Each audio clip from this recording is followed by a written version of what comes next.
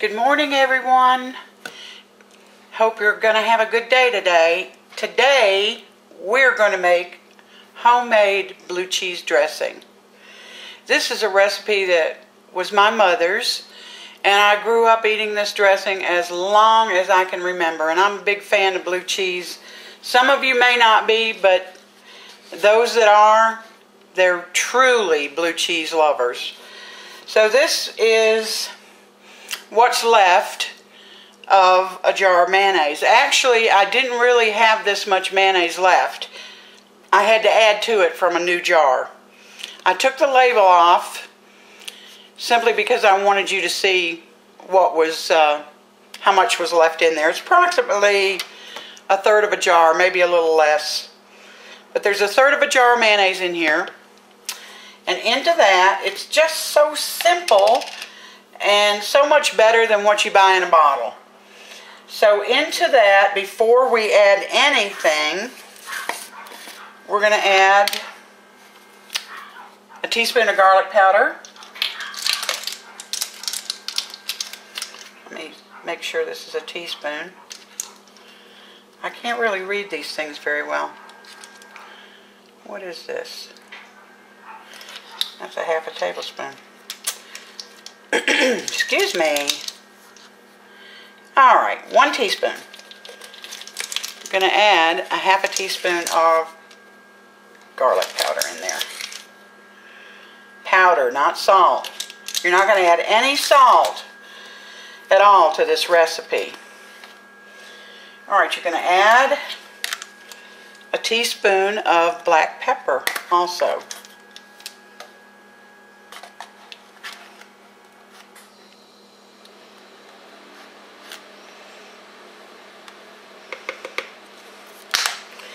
And you're going to add a teaspoon of onion powder.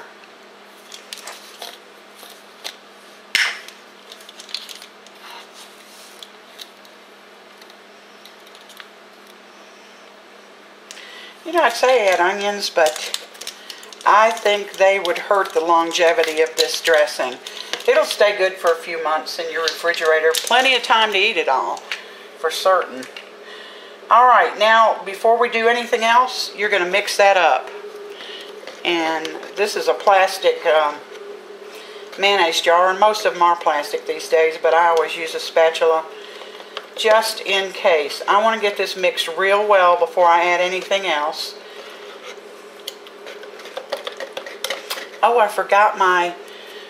Now, I like a little zest. I've told you that. I'm a spicy person, but I'm not going to add a whole lot. This is just a tiny bit of cayenne pepper. This says red pepper, but it's really cayenne. And this is 1/8 of a teaspoon right here. So I'm going to add that in there too. If you don't want the extra little kick to it, don't add it. But, you know, it's so little. I don't think it's going to hurt a thing. Actually, most of it ended up on my spatula. I hate that.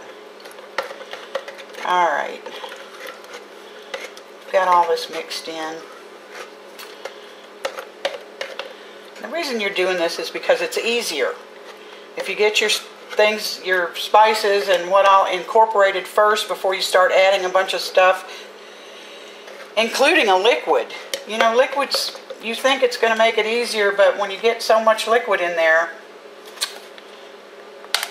then you're defeating the purpose, I think. Now, right in here, this is actually a 4-ounce container of blue cheese. And that goes in next. Let me move this little spatula out of the way here for the time being. I usually just bend the container because it is plastic, a flexible plastic, and I start getting it in there just like that. Get it all in, and I spilled a little bit. I'm not going to worry about these small crumbs. Then what's your next step? It's to mix it in, because we're not going to add any liquid till we get all this mixed. And You know, you want the lumps in there, so try not to get all of them out while you're mixing. Just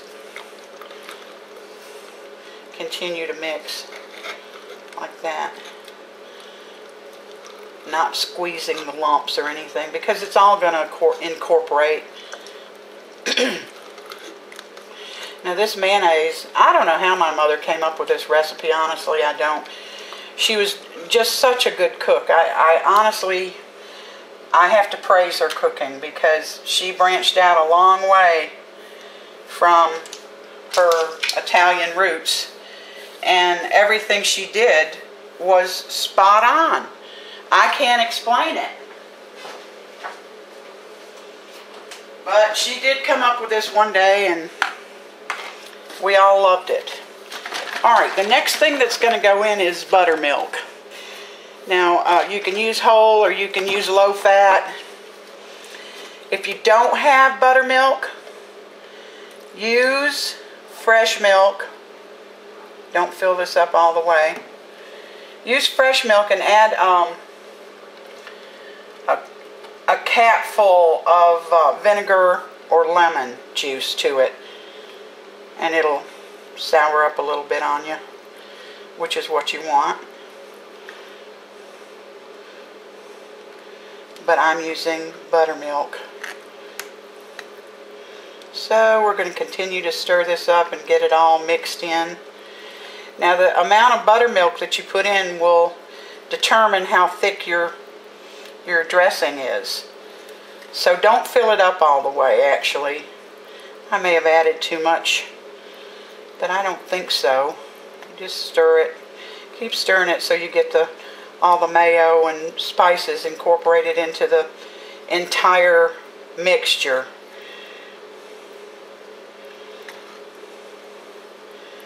Let's see here. Let me get a little something and clean my mess up that I've made.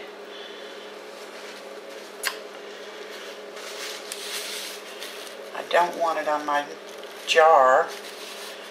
You know, it's with this, you know, I love Hellmann's, but they've about outpriced themselves for me. I just don't enjoy spending almost $6 a jar for Hellmann's mayonnaise, as much as I love it. It's my favorite. But when you're making blue cheese dressing, you don't have to go for that high-priced mayonnaise. You can just use, you know, an inexpensive brand, because you're going to put spices and blue cheese and buttermilk and all of that in here, and it's going to help. It's not going to show that it's an inexpensive mayonnaise. It's not going to let anybody know. Alright, I may have this incorporated. Now, the ideal thing, there I go making a mess again. The ideal thing would be to let this marry. Like, put it in the fridge and, excuse me, let it marry a few hours or overnight. But you can use it right away. It doesn't have to marry overnight. I'm not losing that little treasure. Let me put it back in. Wipe off my jar again. And that's it, folks. It's done. It's done and it's delicious. I'm going to give it a little taste here. I'm not going to put it on a salad because it's still morning here. But by this afternoon, this will be perfect. It doesn't have to sit all night, but you know you have to keep this in the fridge. You can't keep it out. Keep it in the fridge, and it'll be good for a couple months, maybe even longer. Alright, here's my little tester here. Let me get my spatula out of here.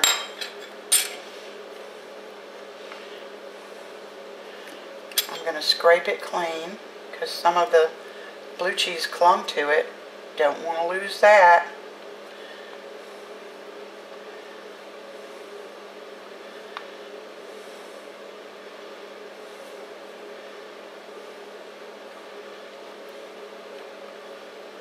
Alrighty. I didn't set anything out to